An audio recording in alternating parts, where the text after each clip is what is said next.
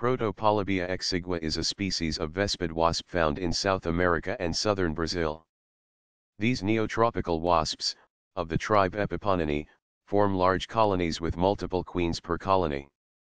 Exigua are small wasps that find nourishment from nectar and prey on arthropods.